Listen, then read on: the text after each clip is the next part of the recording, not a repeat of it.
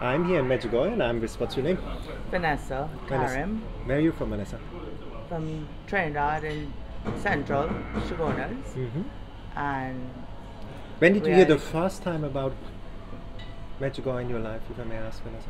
2018, a friend of mine, Cindy Bayless, mentioned that they were coming. I did not know about Medjugorje. I have never traveled this far, but it was my calling, I guess, to see this beautiful place, because I'm always drawn to Mary, and I wanted to know a little more about it. I grew up in a born in a Muslim home, but grew up in a Catholic environment. And I've always drawn to the Catholic Church, Catholic faith, and went to Catholic school. So my main thing was knowing the rosary in the best way possible and learning about the Catholic faith, because that's where I felt my connection with Jesus, as well as Mary was always there, like my mother, guiding my path. What That's a it. story. And so you came here 2000? 2018.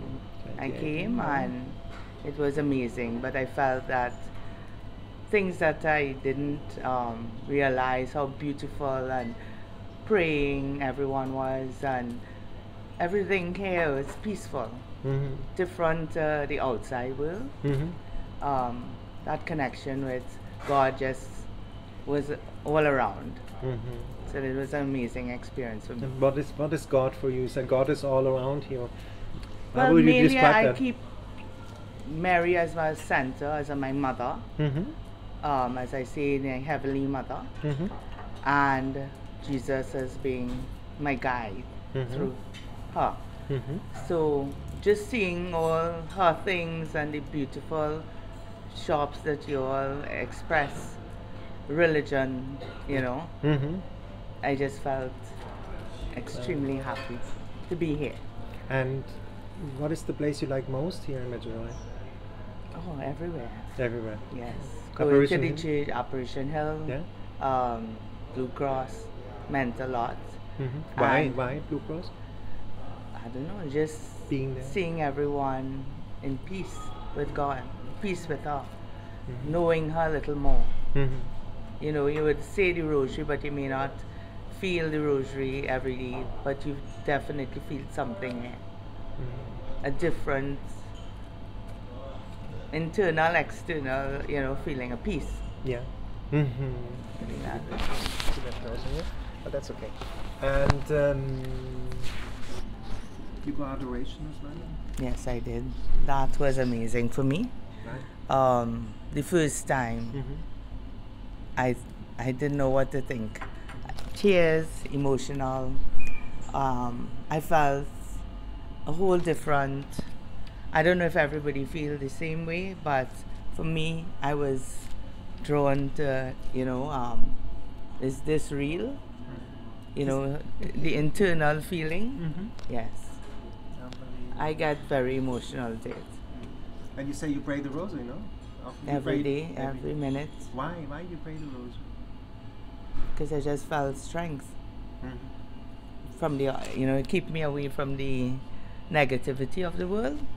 And I try to keep myself aligned to her as much as I can. The strength I get, I guess. And what would you tell people, what is so special about Medjugorje for you? So What would you tell them? Why should they come? Why should they come? come and find your own connection with God, with Mary, with whatever saint that you connected to. You would find it here. Something will connect you. If you are not sure, Medjugorje did something to me, and I would like to come here as often as I can. Wonderful. And you talked about saints. What is your favorite saint? Saint Anthony. Saint Anthony. Why? I don't know. I just knew him as a child for Lost and Found. But when I came in 2018, I learned that he was more to Lost and Found. Love. And love is a thing that we all want. and all looking for not male physical, but for everything you do. And I think a lot of people need to do that. A lot of people don't genuinely love people how they should love people. And I think I like to do that. And with him, I don't know, I learn more of him here. And I'm sure there's much more to learn. So it's a learning experience for me. So we can explain people that they are an example, no? Every saint has a facet of our faith. Every If you saint. choose one, just close. Which you are connected to, or what you are drawn to. You know, you have a lot that I like, but you still, you know, your path to him is a little closer to Saint Padre Pio or one of the other saints. I like all, but This one's your special. connection, everybody will have a different connection. Same as Mary or Our Lady, you know. And God the Father, how would you describe God the Father? But God is in us, in everything we do. And it's how we live and how we treat people. That's how I consider you have to take God around each person. Treat them the way He would treat you. Or should, you know. Carry His love or His light in the hearts and minds of all. Not just holding, you know. Beautiful. Thank you so much for visiting.